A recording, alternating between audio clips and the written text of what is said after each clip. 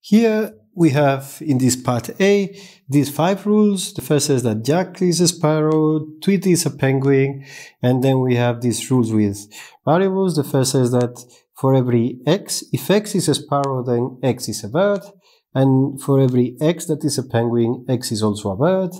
And we also have this one saying that for every bird that is not a penguin, it flies. Then we have to find the ground instantiation of this program P and then compute this stable model. Then for finding the ground instantiation, it's useful to have here the Herbrand universe, that is all the ground terms that can be built with the constant and function symbols of the program. In this case, we just have this Jack and Tweety, and then we can build here this ground instantiation of P, which contains, of course, the facts. This is sparrow of Jack and this penguin of Tweety, and then the ground instances of these 3 rules. So then here all we have to do for the first rule is replace the x in term by each of these elements. So then we have bird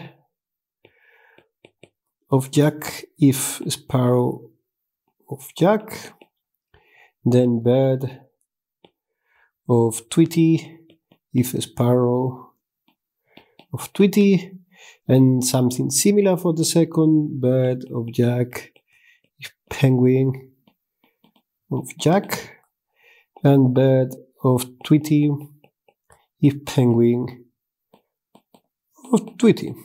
And again, something similar for the next one. This is nice because there's only one variable, this x, so we have few instances.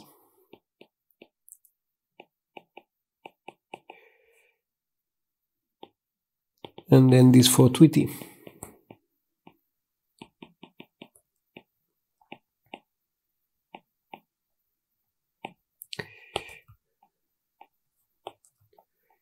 Not penguin of Tweety.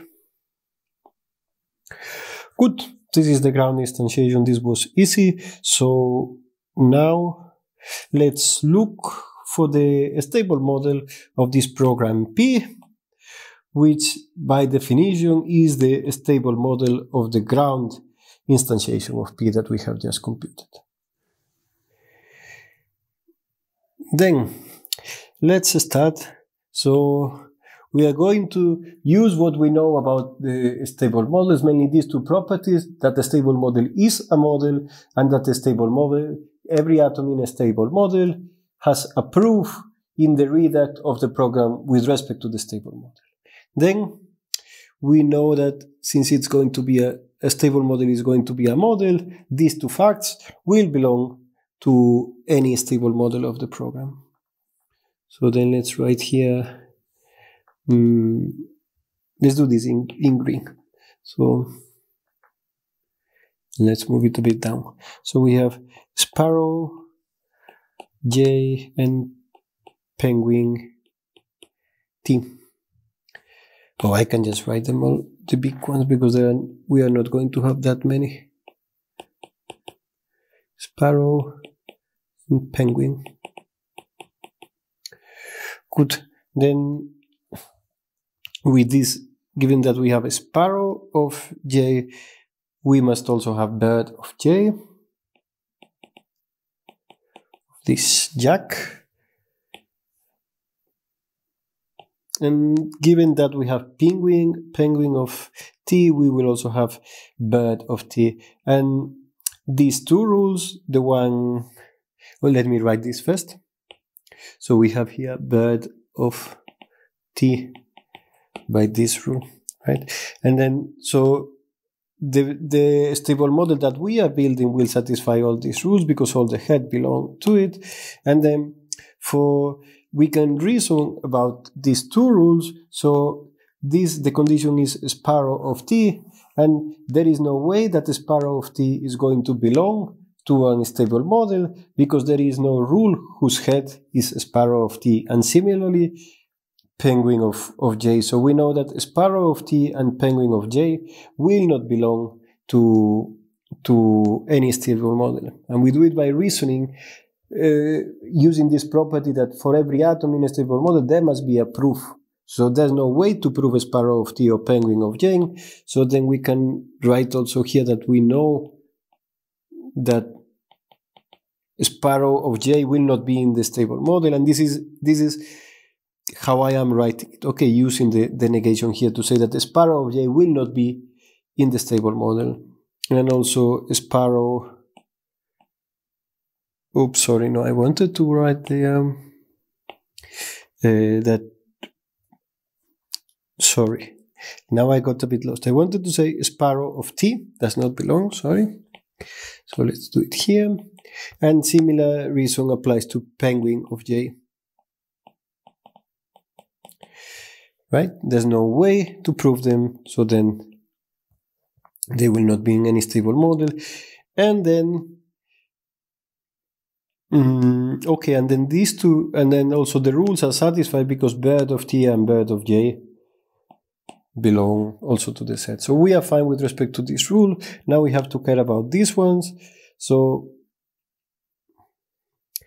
let's have a look at them. This says that if we have bird of j, and indeed we have it, and we do not have penguin of j, and indeed we do not have it, then we can derive flies of j. So before we have reasoned that for being a stable model, any stable model must contain these atoms and must not contain this sparrow of t and penguin of j.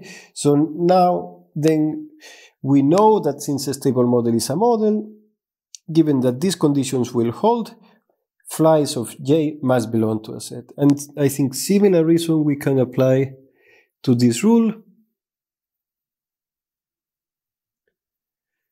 Or not. Let's see, because here we have bird of t, and if we do not have penguin of t, oops, but we have it. Right? So then this rule cannot be applied. So we cannot derive that Tweety flies, right? Because we derived that it was a penguin. So actually here what we have is that we derive flies of j from this rule, and we cannot derive flies of t because we have penguin, right? And actually reasoning a bit about it, what we can say is that for flies of t to be in a stable model, there must be some proof of it. But for it, we must have bird of t, and that's fine. But we should not have penguin of t. But indeed we have it. So there's no way that we are going to have flies of t in the stable model, because we would need to prove it, and for proving it, we shouldn't have penguin of t, because this is the only rule that can give us flies of t. If there were other rules about flies of t, we would have to check whether the other rules can also not be used for proving flies of t. So then we can say that we also do not have flies of t, and then we have assigned a value to all the atoms in the stable model, and we can collect this 4 and this 5, and this is the stable model of the program.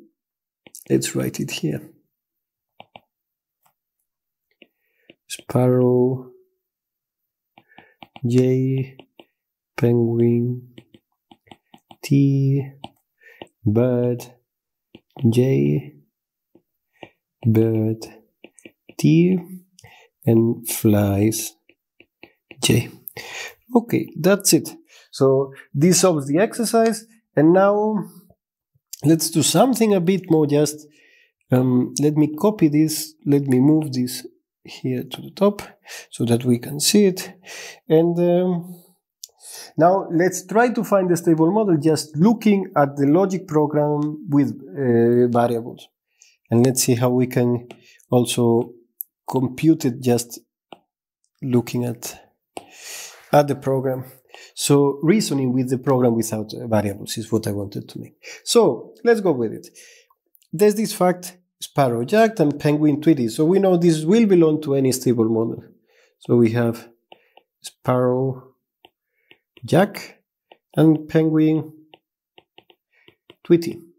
Then if we have a sparrow of some x, then we must also have bird of x. So with the sparrow of x, we must have bird of x. For being a model, it must, oh, sorry, bird of x, this I wanted to say it. It's not what I meant. I wanted to say bird of j. And similarly, we can reason here that if we have penguin of t, then we should have bird of t.